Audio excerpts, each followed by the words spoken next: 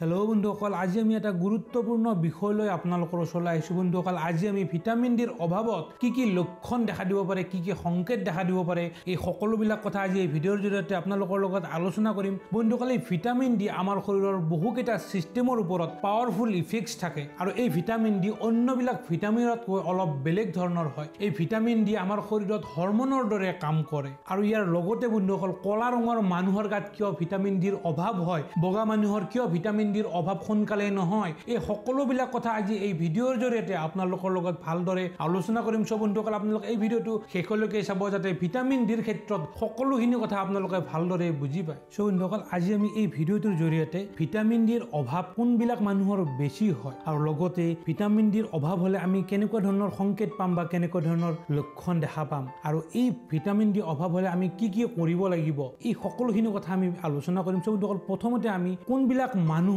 Vitamin ডিৰ অভাৱ বেছি হয় তাৰ কথা আলোচনা কৰোঁ। বন্ধুসকল, যিবিলাক মানুহৰ ছালটো কলা হয় তেওঁলোকৰ সোনকালে অৰ্থাৎ কলা ৰঙৰ মানুহৰ ভিটামিন ডিৰ অভাৱ কিন্তু সোনকালে হয়। বন্ধুসকল, আপোনালোকে মনত ৰাখিব, ভিটামিন ডি আমাৰ শৰীৰে নিজে নিজে তৈয়াৰ কৰি লয়। ভিটামিন ডি আমাৰ শৰীৰে অৰ্থাৎ আমাৰ ছালে সূৰ্যৰ পোহৰত নিজে নিজে তৈয়াৰ কৰি লয়। এইটো পৰীক্ষা কৰি গম পোৱা গৈছে যে যিবিলাক মানুহৰ কলা ৰঙৰ হয়, যিবিলাক মানুহৰ ছালটো কলা হয়, তেওঁলোকৰ ছালে সোনকালে সূৰ্যৰ পোহৰত ভিটামিন ডি উৎপন্ন কৰিব নোৱাৰে। আৰু ইয়াৰ লগতে বন্ধুসকল, ইয়াৰ পিছৰ যিটো অন্য এটা কাৰণ হ'ল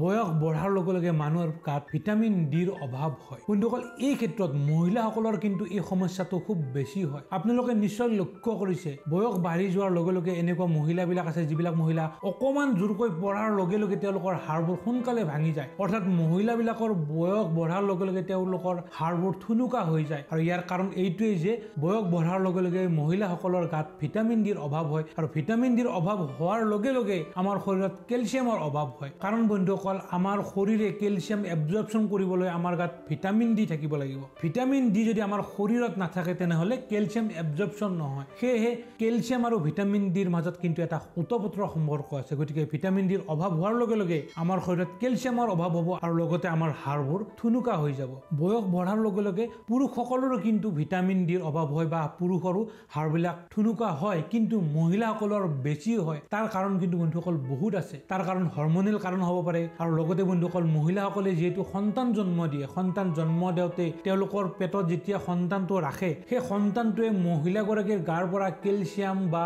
ভিটামিন ডি কি কৰে, টানি লয়, যাৰ কাৰণে মহিলাগৰাকীৰ গাত ভিটামিন ডি বা কেলছিয়ামৰ অভাৱ হয় আৰু সেইকাৰণে মহিলাসকলৰ গাত সোনকালে এই ভিটামিনবিলাকৰ অভাৱ হৈ যায়। যিবিলাক মানুহ বেছি শকত বা বেছি ওজন থকা মানুহ, তেওঁলোকৰ ক্ষেত্ৰতো কিন্তু ভিটামিন ডিৰ অভাৱ পোৱা দেখা গৈছে। ইয়াৰ লগতে বন্ধুসকল, যিবিলাক মানুহে মাছ আৰু লগতে ডায়েৰী প্ৰডাক্ট কমকৈ খায়, তেওঁলোকৰ ক্ষেত্ৰত ভিটামিন ডিৰ অভাৱ হয়। কাৰণ বন্ধুসকল, ভিটামিন ডি যিহেতু মাছ বা ডায়েৰী প্ৰডাক্টত বেছি পোৱা যায়, যিবিলাক মানুহে মাছ বা ডায়েৰী প্ৰডাক্ট কমকৈ খায় তেওঁলোকৰ ক্ষেত্ৰতো কিন্তু ভিটামিন ডিৰ অভাৱ হোৱা দেখা যায়। আৰু লগতে সেইবিলাক মানুহৰ ভিটামিন ডি বেছি অভাৱ হয়, সেইবিলাক মানুহৰ ভিটামিন ডি কমি যায়। অৰ্থাৎ যিবিলাক ঠাইত সূৰ্যৰ পোহৰ কমকৈ পৰে, অৰ্থাৎ যিবিলাক ঠাণ্ডা ঠাইত সূৰ্যৰ পোহৰ কমকৈ পৰে, সেইবিলাক ঠাইৰ মানুহৰ গাত ভিটামিন ডি খুব কম থাকে। তাৰ কাৰণটো বন্ধুসকল মই আগতে ক'লো, কাৰণ ভিটামিন ডি আমাৰ শৰীৰে সূৰ্যৰ পোহৰত আমাৰ ছালে নিজে নিজে তৈয়াৰ কৰে। গতিকে যিহেতু সূৰ্যৰ পোহৰে নপৰে, তেতিয়া ভিটামিন ডি কেনেকৈ উৎপন্ন হ'ব? ভিটামিন ডিৰ অভাৱ হোৱা অন্য এটা কাৰণ হ'ল বন্ধুসকল ছানস্ক্ৰীন লোচন। বন্ধুসকল, আজিকালি আমি ৰ'দৰ ফালে যোৱাৰ লগে লগে আমি ছানস্ক্ৰীন ব্যৱহাৰ কৰোঁ। ছানস্ক্ৰীন ব্যৱহাৰ নকৰিলে আমাৰ ছালবোৰ হয়তো জ্বলি যাব পাৰে, সেইকাৰণে মানুহে ছানস্ক্ৰীন লগায়। কিন্তু এই ছানস্ক্ৰীন লগোৱাৰ ফলত আমাৰ ছালবিলাকে সূৰ্যৰ পোহৰত ভিটামিন ডি উৎপন্ন কৰিব নোৱাৰে। চ' বন্ধুসকল, এইটো কিন্তু এটা ইম্পৰ্টেণ্ট কথা। আৰু ঠিক একেদৰে যিবিলাক মানুহে খুব বেছিকৈ ঘৰৰ ভিতৰতে সোমাই থাকে, তেওঁলোকৰো এই একেটা কাৰণতে ভিটামিন ডিৰ অভাৱ হয়। যিহেতু তেওঁলোকে ঘৰৰ ভিতৰতে থাকে, সূৰ্যৰ পোহৰ তেওঁলোকৰ গাত নপৰে, গতিকে ভিটামিন ডি কেনেকৈ উৎপন্ন হ'ব? বন্ধুসকল, আহক এইবাৰ আমি সেই সংকেতবিলাক বা লক্ষণবিলাকৰ কথা আলোচনা কৰোঁ, যিবিলাক ভিটামিন ডিৰ অভাৱ হ'লে আমি দেখা পাম। প্ৰথম লক্ষণটো হ'ল বন্ধুসকল, যিবিলাক মানুহৰ সঘনাই চৰ্দি কাহ জ্বৰ হৈ থাকে, তেওঁলোকৰ ক্ষেত্ৰত কিন্তু ভিটামিন ডিটো আমাৰ শৰীৰত ঠিক লেভেলত আছে নে নাই সেইটো পৰীক্ষা কৰি চোৱা দৰকাৰ। কাৰণ বন্ধুসকল, ভিটামিন ডিয়ে আমাৰ ইমিউনিটি চিষ্টেমটো ষ্ট্ৰং কৰি ৰাখে আৰু যিবিলাক মানুহৰ ভিটামিন ডিৰ অভাৱ থাকে, তেওঁলোকৰ সঘনাই চৰ্দি কাহ জ্বৰ এইবিলাক সঘনাই হৈ থাকে। চ' যিবিলাক মানুহৰ এই চৰ্দি কাহ জ্বৰ সঘনাই হৈ থাকে, তেওঁলোকে যাতে তেওঁলোকৰ শৰীৰত ভিটামিন ডি লেভেল ঠিকমতে আছে নে নাই তাৰ কাৰণে ব্লাড টেষ্ট কৰি চায়। আৰু বন্ধুসকল, এইটোও দেখা গৈছে যে যিবিলাক মানুহৰ